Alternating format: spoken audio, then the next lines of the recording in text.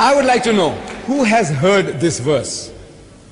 For there are three that bear record in heaven: the Father, the Word, and the Holy Ghost, and these three are one.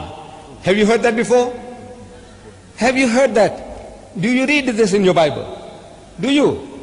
Yes, yes. No, my brother says he does read it. You know, you don't read it in the Bible? It's not there? Yes. It is there, yes. And amazing that... Yes, yes. For there are three, I'm quoting first epistle of John, chapter 5, verse 7. Where it says, first epistle of John, chapter 5, verse 7. Where it says, for there are three that bear record in heaven: the Father, the Word, meaning Jesus, and the Holy Ghost, and these three are one. It's there. In your Bible, sir?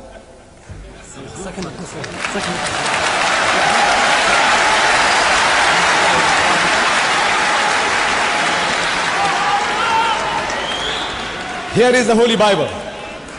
You see, this verse I quoted you now is to be found in the Roman Catholic version of the Bible. It is to be found in the Authorized King James version of the Bible. It's there. But it has now been thrown out of the Revised Standard version of the Bible as a fabrication. The verse on the Trinity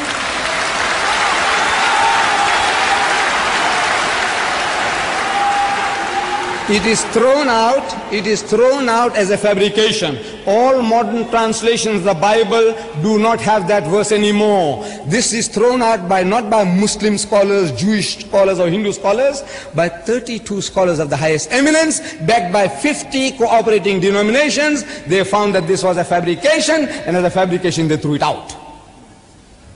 Similarly,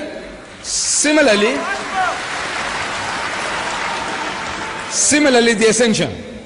In the Gospels of Matthew, Mark, Luke, and John, you find ascension twice. That Jesus ascended into heaven. Chapter 16, verse 19. And Jesus was taken up into heaven. Luke, chapter 24, verse 51. And Jesus was taken up into heaven. Only two places in the Gospels is the ascension mentioned. My brother quoted from the Acts.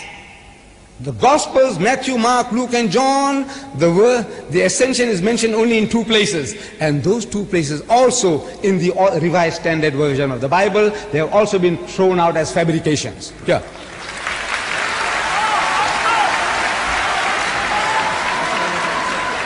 Revised Standard version of the Bible.